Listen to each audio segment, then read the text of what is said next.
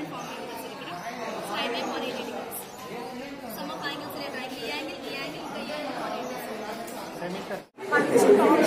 మంచి common subtraction ఇదేంటంటే తీసేద్దాం ఇట్లా 20 - 1 19 కొంచెం కలిపితే 20 - 2 18 కొంచెం కలిపితే 20 - 3 17 ఇట్లా అనమాట జరుపుకుంటూ వెళ్ళే కొద్దీ మనకి సబ్ట్రాక్షన్ ఇంకా తీసేస్తే ఏదో వస్తుందని అర్థమవుతుంది. ఇంత సింపుల్ గా చేయడానికి ఈజీ ఏంటంటే చిన్నపిల్లలు అటు ఇటు మార్చి చేయలేదు కాబట్టి ఇదైతే ఈజీగా జరిపి సింపుల్గా చేయగలుగుతారన్నమాట. 4th క్లాస్ వరకు మల్టిప్లికేషన్ టేబుల్స్ సార్ ఇది 4 నేర్చుకునే వాళ్ళకి సులభంగా నేర్చుకోవచ్చు. ఇది 4 1 4 4 రోజులు 8 4 3 12 4 4 16 4 5 20 4 6 24 4 7 28 4 32 4 10 36 4 10 40 4 11 44 4 12 48 సింపుల్ మెథడ్ గా నేర్చుకోవచ్చు. భాగహార యంత్రం విభాజ్యం 2 విభాజకం 15 15 2తో డివైడ్ చేయాలి. 15 2 కప్స్లో వేయాలి.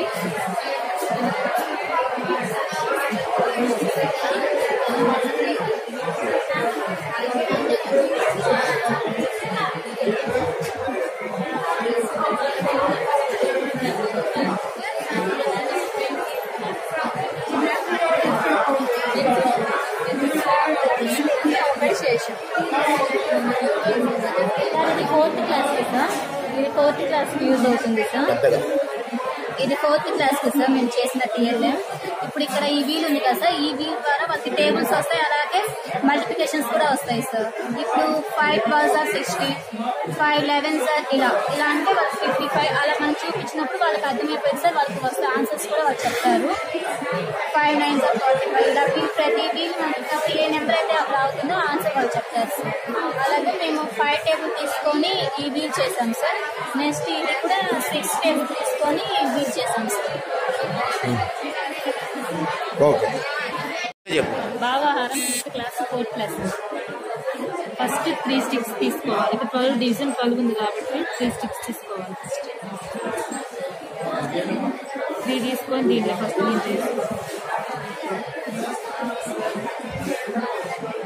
Next 3 sticks పట్టుకోమ్మా.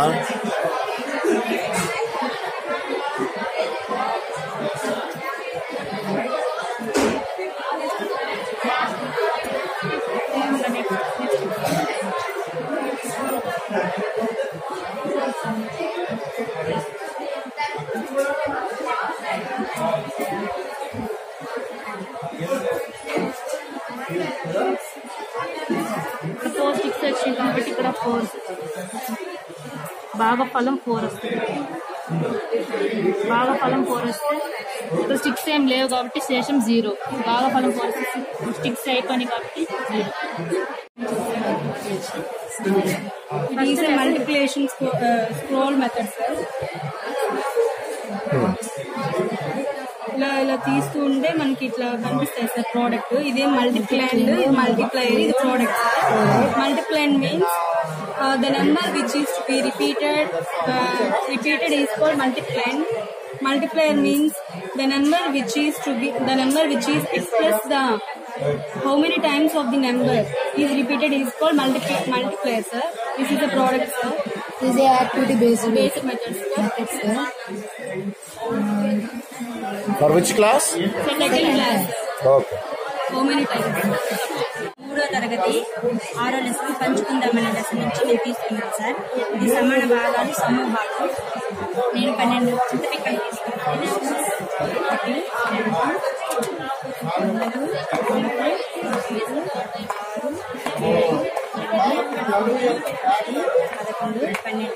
ఈ 12 చింతపిక్కల్ని నలుగురికి సమానంగా పంచాలి అనుకుంటున్నాను.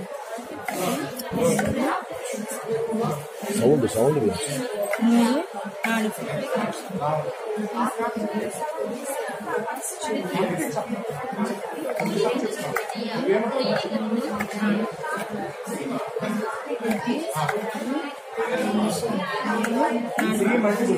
చింతపిక్కలు పెద్దగా చెప్పు. ఈ 12 చింతపిక్కలు నలుగురికి సమానంగా పంచేశాను. ఇప్పుడు ఈ పంచిన చింతపిక్కలలో ఒక్కొక్కళ్ళకి 3 చొప్పున వచ్చాయి. ఇప్పుడు నేను తీసుకున్న ఈ 12 చింతపిక్కలు విభాజ్యము అంటారు. ఈ ఒక్కొక్కరికి చొప్పున వచ్చిన వాటిని భాగఫలము, వచ్చిన 3టిని భాగఫలము అంటారు. నేను తీసుకున్న నలుగురికి సమానంగా పంచాలనుకున్నాను కాబట్టి ఈ నలుగురిని విభాజకము అంటారు. అలాగే ఏమీ మిగలలేదు, ఒకవేళ ఏదైనా మిగిలితే దాన్ని శేషము అని అంటారు. Today we made this TLM for first class 7th lesson time. By using this TLM we will introduce the feature of the clock, and we elevated this TLM by showing the activities done by a girl in a day.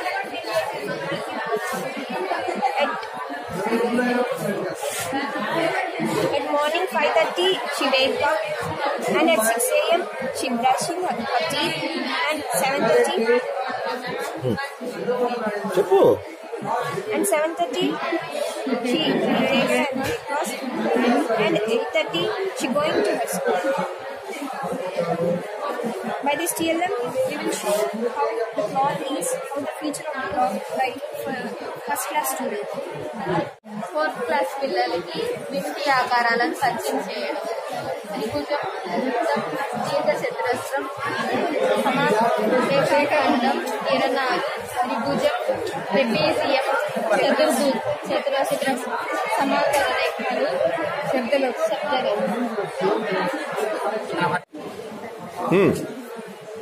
కూడిక మరియు తీసివేత sir. ఇప్పుడు ఈ arrow mark మనం ఎక్కడైతే ఉంచుతామో దానికి సంబంధించి 1 కానీ 2 వీటిలలో ఏవైనా యాడ్ చేస్తే కరెక్ట్ ఆన్సర్ ఇక్కడ వచ్చేసింది. ఇప్పుడు ఈ 1కి 1 యాడ్ చేస్తే 2 వచ్చింది, 1కి 2. లేకుంటే ఇక్కడ మనం యారో మార్క్ 2 దగ్గర పెట్టుకొని ఈ 2కి 4 కానీ ఈ 2కి 2 యాడ్ చేస్తే 4 వచ్చింది. అలాగే దీంట్లో తీసివేత కూడా చేయొచ్చు సార్. ఇప్పుడు కింద నుంచి పైకి తీసేసామనుకో, ఇప్పుడు 4లో 2, ఈ 4లో 12 తీస్తే 2 కదా, మనకి ఇక్కడ యారో మార్క్ ఆటోమేటిక్గా ఇక్కడ ఆన్సర్ దగ్గర యారో మార్క్ ఉండిపోతుంది.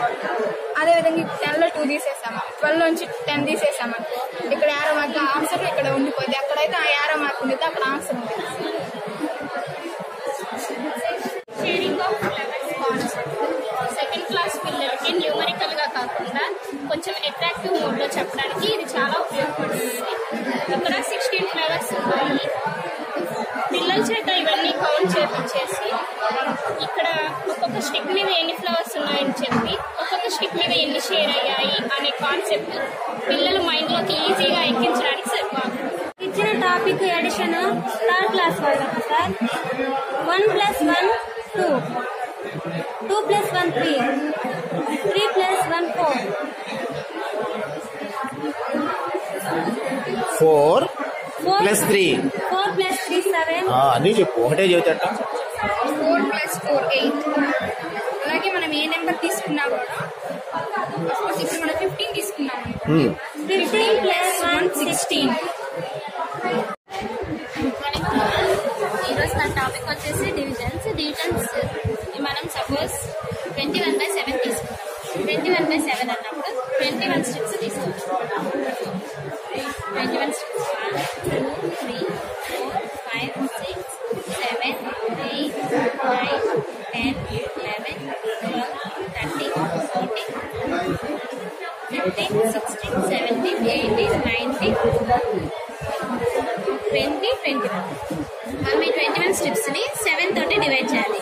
7 తోటి డివైడ్ చేయాలి కాబట్టి మనం 7 కప్స్ వరకు తీసుకోవాలి. 1 2 3 4 5 6 and 7. మనం division is nothing but equally sharing కాబట్టి ఈ 7 కప్స్ లో మనం ఈ స్టెప్స్ ని ఈక్వల్ గా షేర్ చేయాలి. 1 2 3 4 5 6 7. అగైన్ 1 2 3 4 5 6 7. 1 2 3 4 5 6 7. మనం ఈ 21 స్టెప్స్ ని ఈ 7 కప్స్ లో ఈక్వల్ గా షేర్ చేసాం. ఈక్వల్ గా షేర్ చేయగా ఒక్కొక్క కప్పులో ఎన్ని స్టెప్స్ అయితే మిగిలిపోయినాయో దట్ ఈస్ కోఎఫిషియంట్. మనకి ఈ కప్పులో ప్రతి కప్లోనూ 3 స్టెప్స్ ఉన్నాయి కాబట్టి అది కోఎఫిషియంట్ అన్నమాట. 1 2 3 3 అనేది కోఎఫిషియంట్. ఇంకా మన చేతిలో వీటిని షేర్ చేయగా మన చేతిలో ఇంకేం మిగలేదు కాబట్టి రిమైండర్ అనేది 0. Good morning, sir. These are the measurements measured using fingers and hands. The length between the thumb and little finger is known as hand span. And the length between the width of the 4 fingers of a hand is known as finger span. And the length between the tip of the middle finger and the elbow is known as cubit.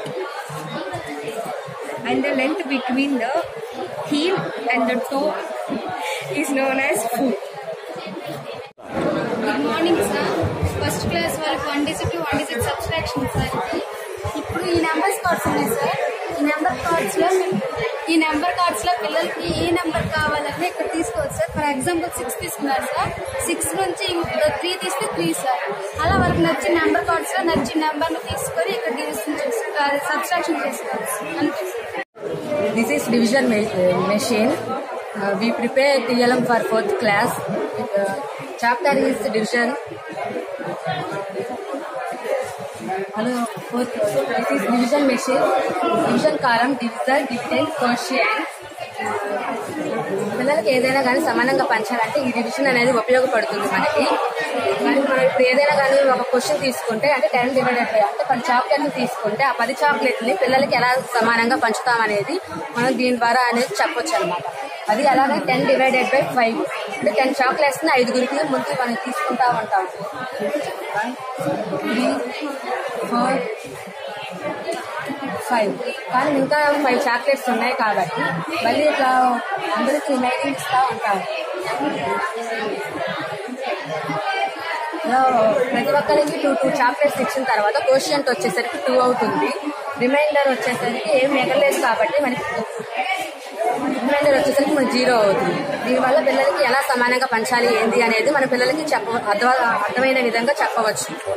అంటే పిల్లలకి addition నేర్పించడం sir. Addition అంటే simple మెథడ్లో పిల్లలకి additions ఎలా నేర్పిస్తాం అనేది చెప్తాం sir. ఒక సపోజ్ మనం 2 + 3ని అడిషన్ చేసి చూపిస్తాం సార్ పిల్లలకి. అంటే 2 + 3 ఇందులో 2 మార్బుల్స్ వేస్తాం సార్. 2 మార్బుల్స్ ఇందులో 2 + 3 ఇందులో 3 వేస్తాం సార్. 1, 2, 3 మొత్తం సార్. ఇది ఈక్వల్ టు వచ్చేసేసి 2 + 3 = 2 + 3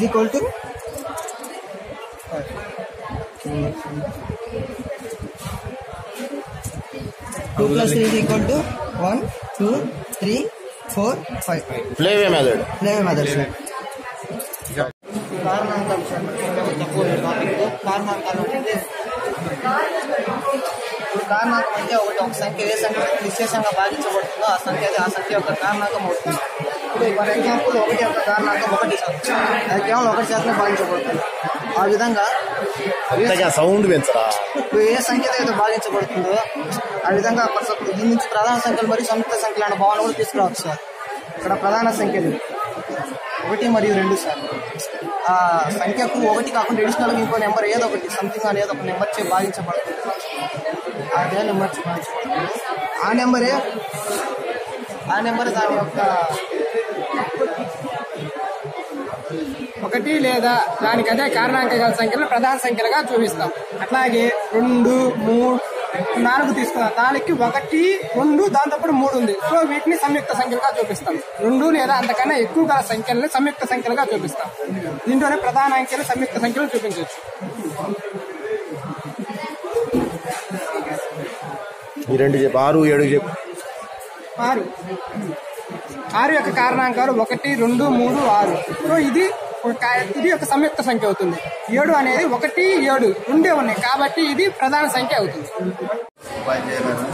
ఇది 3వ తరగతికి సంబంధించినది. ఇది మన చుట్టూ ఉన్న ఆకారాలకు సంబంధించినది. ఇది ఏఐఈలో ఒక భాగం, అట్రాక్టివ్ అండ్ ఇన్నోవేటివ్ ఎడ్యుకేషన్లో ఒక భాగం. ఇది వర్కింగ్ మోడల్కి సంబంధించింది, నిరంతరం పనిచేస్తూనే ఉంటుంది. ఇది పిల్లవాడిలో ద్విమితీయ లేదా త్రిమితీయ ఆకారాలను పిల్లవాడి భావనకు సంబంధించినది మేము ట్రైన్ చేయబోతున్నాం. ఇది మూల్యాంకన ఎవల్యూషన్ కూడా పనిచేస్తుంది. ఇప్పుడు ఒక్కో విద్యార్థిని పిలిచి 3 క్వశ్చన్లు వేసేటప్పుడు స్విచ్ని ఆన్ చేసి ఆఫ్ చేసినప్పుడు ఏ ఆకారంపై అయితే ఉందో ఆకారం 2D సంబంధించిందో 3 డైమెన్షన్ సంబంధించిందో కూడా ఈ పిల్లవాడు చెప్పగలుగుతాడు.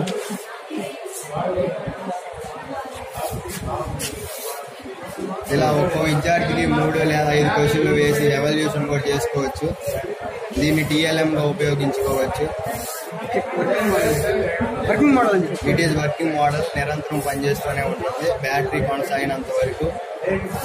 ఓకే, ఇది ఒక భాగాహార యంత్రం. చిన్న పిల్లలకి 4వ తరగతి పిల్లలకి వాళ్ళు గుణకారం, వ్యవకలనం, సంకలనం నేర్చుకొని 3వ తరగతి నేర్చుకున్న తర్వాత 4వ తరగతికి వస్తారు. వాళ్ళకి భాగాహారం అంటే ఏమిటి, దాని మీద అవగాహన అనేది కల్పించడం జరుగుతుంది. సో ఇక్కడ భాగాహారం అంటే ఒక లార్జ్ నెంబర్ ఆఫ్ గ్రూప్స్ని ఒక equal number of small గ్రూప్స్గా divide చేయడమే డివిజన్. సో మనం ఇక్కడ వాళ్ళకి ఇదివరకే మనకి ఈ సంకలనం, వ్యవకలనం, గుణకారాల మీద అవగాహన ఉంటుంది కాబట్టి వాటి గురించి మనం ఇబ్బంది పడాల్సిన అవసరం లేదు. సో ఇక్కడ మనం చూసుకున్నట్లయితే మనం ఇక్కడ తీసుకున్న కాన్సెప్ట్ ప్రకారం ఇక్కడ మనం తీసుకున్నది 13/3 అంటే 13/3. ఈ 13/3 అనేది ఈ 3 అనేది 13ని 4 భాగాలుగా విభజిస్తుంది. అంటే అక్కడ 4 సమూహాలు వచ్చాయి. ఇక్కడ ఈ 4 సమూహాలని మనం పిల్లలకు అర్థమయ్యే విధంగా ఈ స్టిక్స్తో మనము రిప్రజెంట్ చేయొచ్చు. 1, 2, 3, 4 ఈ 4 సమూహాలు వచ్చాయి. సో 3, 4, 12. 1 ఆ 1 అనేది ఏమవుతుంది, ఆ 1 అనేది రిమైండర్గా ఉంచబడుతుంది. సో ఆ రిమైండరే ఈ యొక్క శేషం. కనుక ఈ విధంగా మనం భాగాహారాన్ని పిల్లల్లో అవగాహన పెంపొందించి వాళ్ళకి భావనలు అనేవి మనం కలగజేయచ్చు. Concept homework second class.